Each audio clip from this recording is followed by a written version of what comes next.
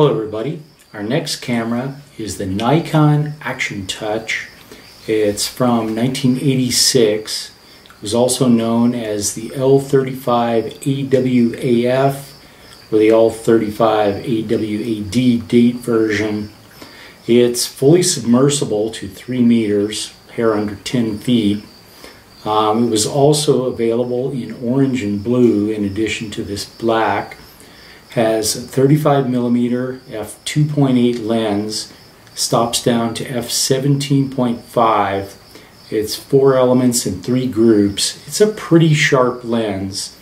The elements don't count the protective glass in front that lets it be waterproof. It has an electronic shutter that goes from 1/8 of a second to 1/430th of a second. It's programmed via the metering. It's got this CDS cell here within the lens ring, but there are no filter rings. You might be able to put a slip-on filter.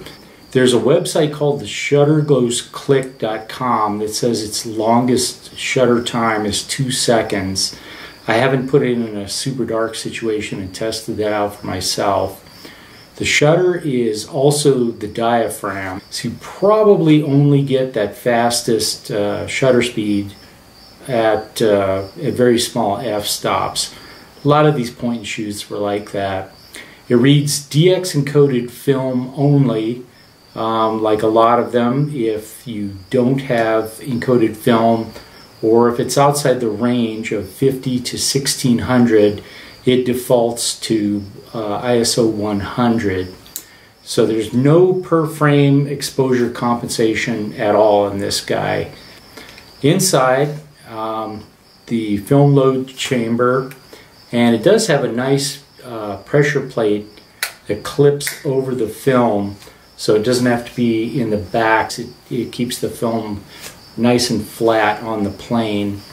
It's auto load, auto advance, and auto stop. You manually initiate rewind with this switch on the bottom. It also has this monster battery chamber cover, so it can have a big solid O-ring.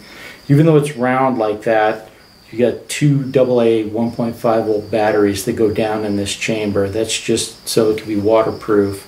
And then a standard tripod socket.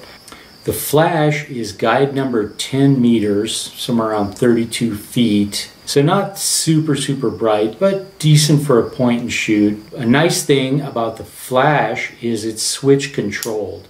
So you can completely defeat it to get this guy down to its nice f2.8 setting. Or if it's on, it's always going to fire, so you can do fill flash. It has a 10-second self-timer. You set it by switching the power switch to the self-timer rather than on. Has active infrared autofocus. The 2 sensors are right here. It'll autofocus from 0.7 meters to infinity. It's about 2.3 feet. Or you can manual focus using the zone focusing that you use when you're underwater. The autofocus, they don't claim it works underwater at all. You just take it off of this auto setting. It's got feet and meters on the white and the orange side of the dial. So whatever units you're used to, you just read it right off the top. It has this flash ready light, lets you know the flash is charged.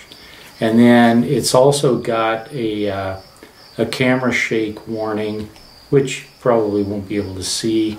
But anyway, that shows up at the very top of the viewfinder, lets you know to use a tripod or to activate the flash. Inside the viewfinder, it has parallax marks. It doesn't actually do correction, but it's marked for when you're close up. It has an autofocus mark in the middle, kind of an oval. And then along the bottom, it has a distance scale. It's got the usual icons, you know, face, head and shoulders, mountains, that kind of thing. And a needle that lets you know where it's autofocusing. Then it has a little setting that shows that you're too close in autofocus mode and it can't get a focus lock. And then all the way over to the right, there's an M for when you're set into the zone focus mode for manual. that's about it. I shot with this out at the Salton Sea. Got some nice pictures with it. And amazingly, I waited till the end of the roll in case I was going to flood it. But it's still waterproof. My underwater pictures don't look great. They say to be close, don't use the flash as your primary light, and make sure you're in clear water. Well, I couldn't get close to anything interesting. That water is as murky as it can get, so the sunlight doesn't penetrate very far. But I had a ton of fun shooting with this thing. I really like it. It's one of the L series. It's got a beautiful lens. It's a great little camera. So I may do a dueling underwater cameras or something. I still have a couple more, so I'll see you then.